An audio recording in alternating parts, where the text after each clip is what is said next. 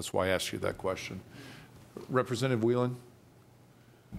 Thank you, Mr. Chairman, and thank you, Major, for your testimony. I guess the number of illegal machines is really, who knows? You had suggested, what, 15,000? Yes, sir.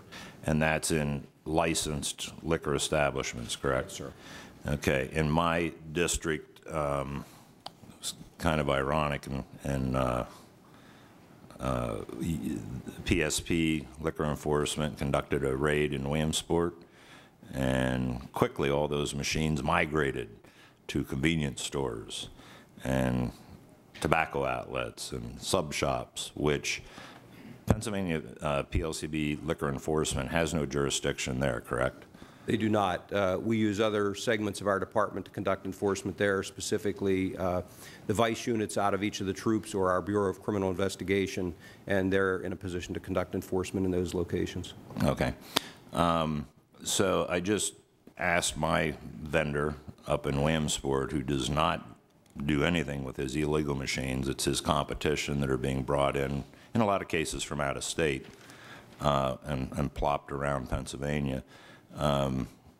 He too does not know, but in his district there's probably 15,000 of them. So he probably agrees, but he has a much smaller market than the whole of Pennsylvania. So we really don't know how many illegal machines there are. But my question is, would you support, and again I'm going back to the games of skill, you know, the true games, Pennsylvania games of skill, that won that particular case in Beaver County that you're aware of. Would you support the ability of law enforcement to be able to verify quickly upon a visit whether that machine is a legal machine or a knocked off machine or an illegal machine? Would you support the ability to do that quickly in the field? On that specific machine, what I would support is clarification in the law and something that does make it very clear-cut what is legal and what is not legal.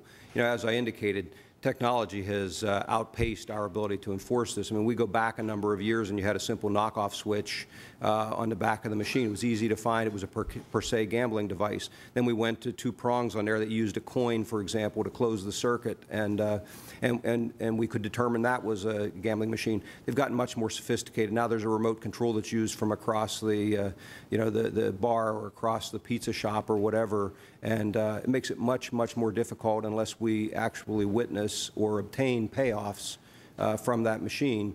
Very time-intensive and resource-intensive to do that kind of enforcement. We do it, but again, it takes quite a bit to identify a vendor and then conduct enforcement on machines in a number of establishments run by that vendor. So what you're proposing would be helpful to us in terms of clarifying and making it clear that either these machines are legal or not legal and what makes them legal.